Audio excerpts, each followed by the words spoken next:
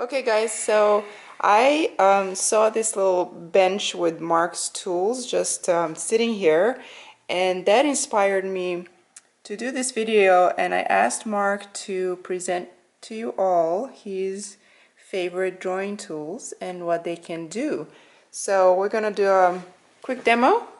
All right. I'll try to peek over his shoulder, and let's show us and tell us which tool is as Well, you're I'll do picking this. them up. So we have Conte crayon and its various forms. We have obviously charcoal pencil. I like this particular brand right here, Conte, which is very lovely. And speaking of Conte, here's Conte crayon. How about a big piece of charcoal when I'm feeling bold? And this is a piece of compressed charcoal, which gets quite dark. This is known as vine or willow stick. It has a lighter tone to it. I also like working with different erasers, from kneaded eraser, which is cleaned by kneading it, as well as a block eraser, which I cut to an angle so that I can subtract both broadly as well with a thin line, and chamois cloth, which produces a beautiful tone and also lifts up the tool. Then if I'm working on toned paper, of course, I have white chalk as well for white. Yes. So there is that. There are others, but that's the ones I have right in here. Colors there that you like. And then here is a sanguine pencil for some really beautiful color. And the great thing about this is that, of course, it creates a tone. And then I do have some colors here. I was using this primarily for. I was working on a drawing of anatomy, and I needed some small colors. So let's start with this big block, and people look at this and go, my God, but the great thing about this, of course, is that you can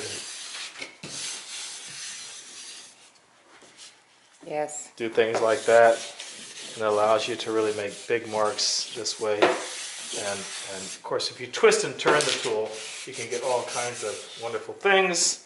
So the chamois cloth can lift up, but also create a richer, smoother tone, if you will. And then once this cloth gets dark, then if you're doing a drawing, let's say, and you're trying to bring in some form and volume, you can take this tool and come in here very lightly, and it creates a really beautiful soft tone just by itself for a nice beautiful soft tone this way, you see. So if I want to have fun with the big tool, I'll make a real quick sketch here. I might do something like this.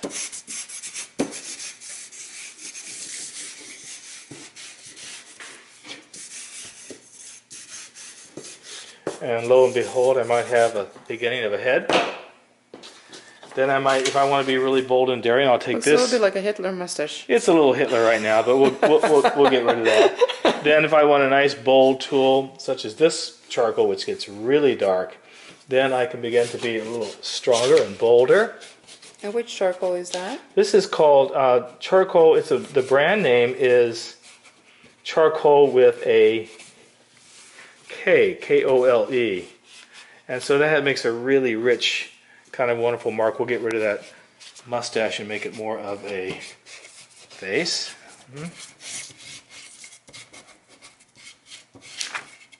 Yes. So that's nice and bold, yes. The great thing I like about charcoal, of course, is that it does blend and becomes quite rich. The tone can be quite rich. Get that cheekbone going in here. And then I'll do some erasure here in just a second. So if you're not afraid to get messy, you see, things can get quite wonderful this way. And then with pencil, of course, the great thing about pencil is the kinds of marks that you can make. It's a charcoal pencil, right? This is charcoal pencil. I'm just kind of hatching my way along here in terms of these forms and volumes. But then you can also have, of course, that wonderful rich, thick and thin line that we discussed. Thick and then thin. And then thick again.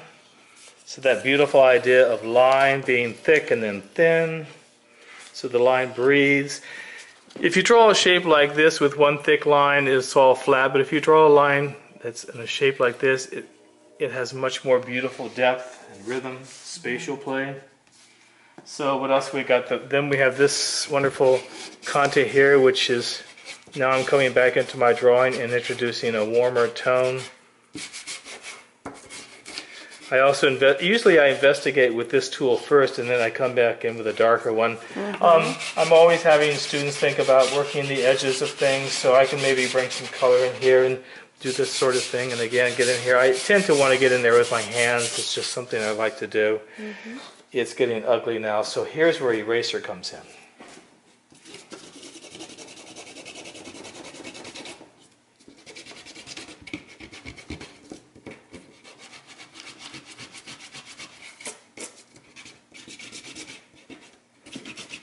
And one can erase right back to the ghost and start all over again if you want to, or be more careful. But erasure becomes a big part of drawing. I can draw that ear that I'm trying to discover. Draw with erasing. I'm trying to draw that ear out with the eraser. And you can take the whole thing back to a ghost, especially if things don't work for you.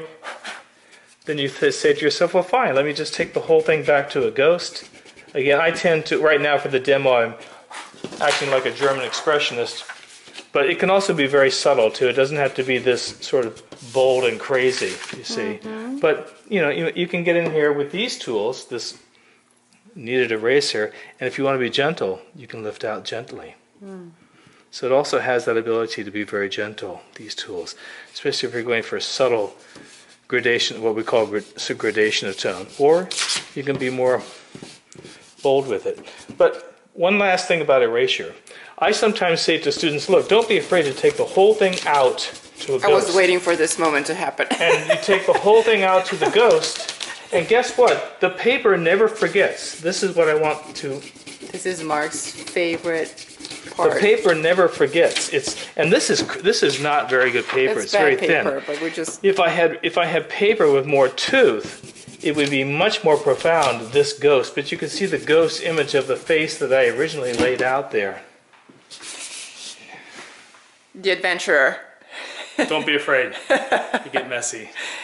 I think this was great. Thank you for this demo. Don't be Down and dirty. scared, and yeah, get dirty and adventurous, and don't be scared. There it is. So if you have some drawings that you want to share with us, or the process, or your favorite tools, please do send it in the comments, or send them to us, and we'll post it either on Mark's Facebook page, or we'll just have fun with them. So let's see what you can do quickly in this was about 6 minutes. So have fun. Have fun. Thanks. Bye.